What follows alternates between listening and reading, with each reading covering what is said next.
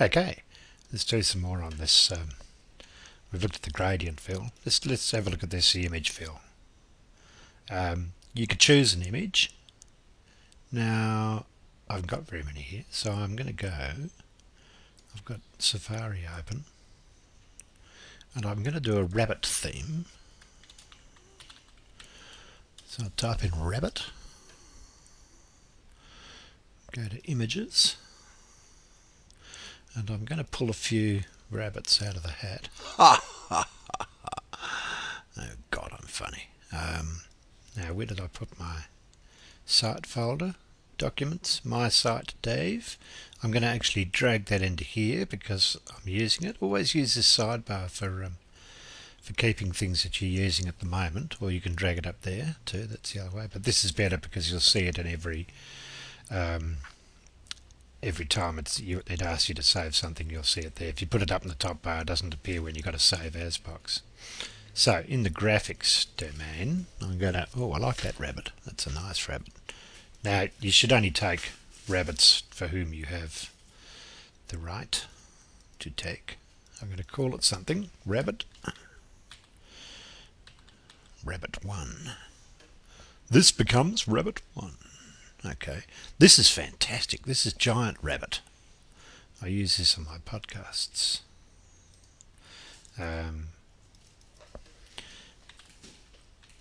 Giant rabbit.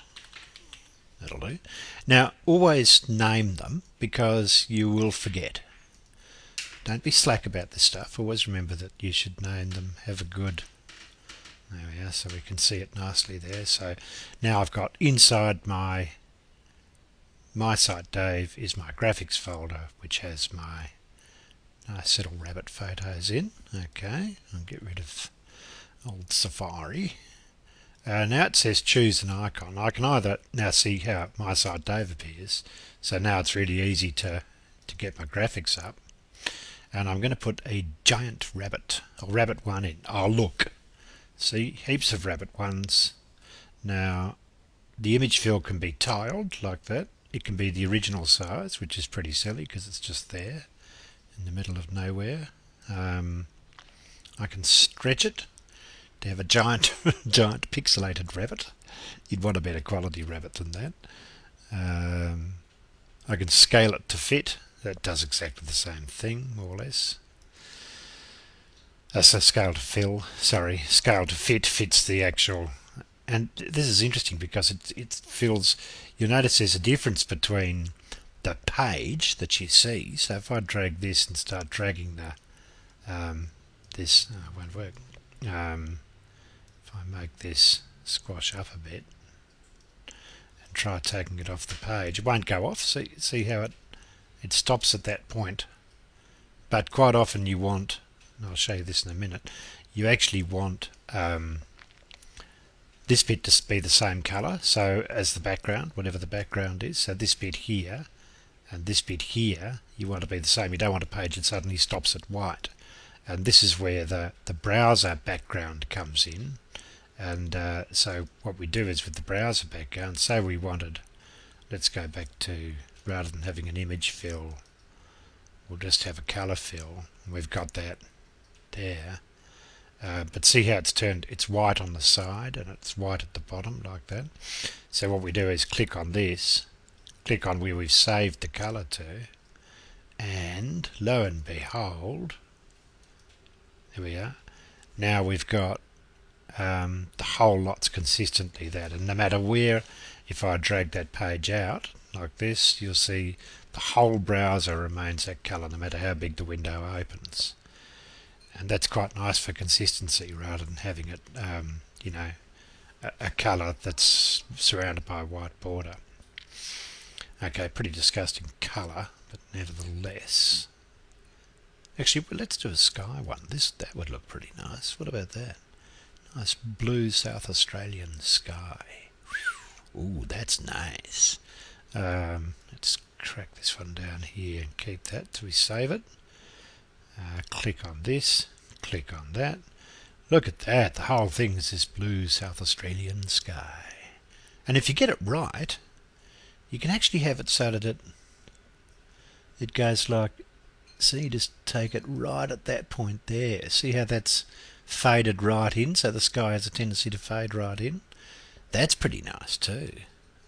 So I'll drag that over on top of that one because I don't want that anymore, and I will make this one consistent with it. Oh, hang on, it's not doing it.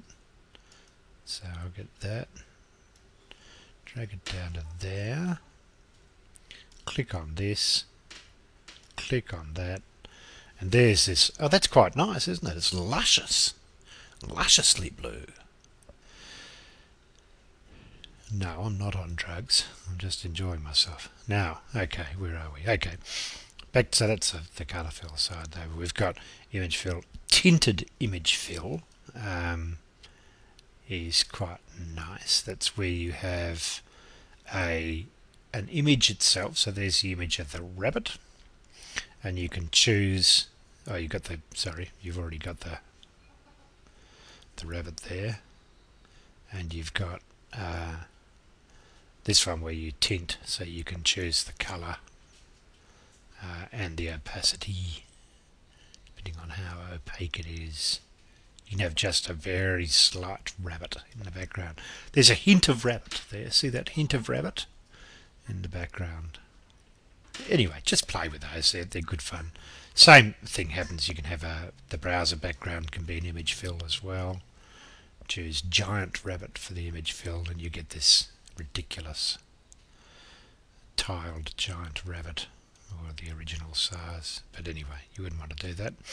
So we'll click backwards, and notice that you can always do this Command Z, you know, to get yourself back a number of times to what it was you were doing before.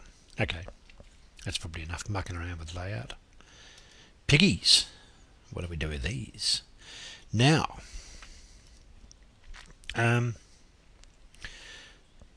let's do piggies as a separate thing, I think.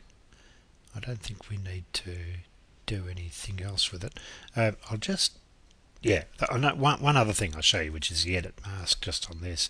This is rather a sweet new feature. It allows you to have a look at the mask that's, you notice, see that picture there is actually, there's the picture here, and not all of it's showing, right? I'll get rid of that bloody background here. Get rid of the background, just put it as a colour fill. Right, now the picture is masked. It's an old graphics term actually. They used to cut a piece of paper out and put it over the top so that you'd get just the bit that you wanted. You can now, with this, you can do exactly that. So say I want this gorgeous lady's smile as the main part of the site. Get rid of these bloody blokes, and we can click there, and what you find is that she's right up there. They've sort of faded into the background, and you can mask them in any way you like. If you click on the photo, you can actually even make the photo itself smaller, so the mask itself smaller, just the photo smaller, and edit the mask again. So click the edit mask, and all I really want's that. I don't like that guy very much. Okay, and now I've got it. That looks quite good, doesn't it? I think that's great. Okay, now it's time to move on to the next one. Okie doke.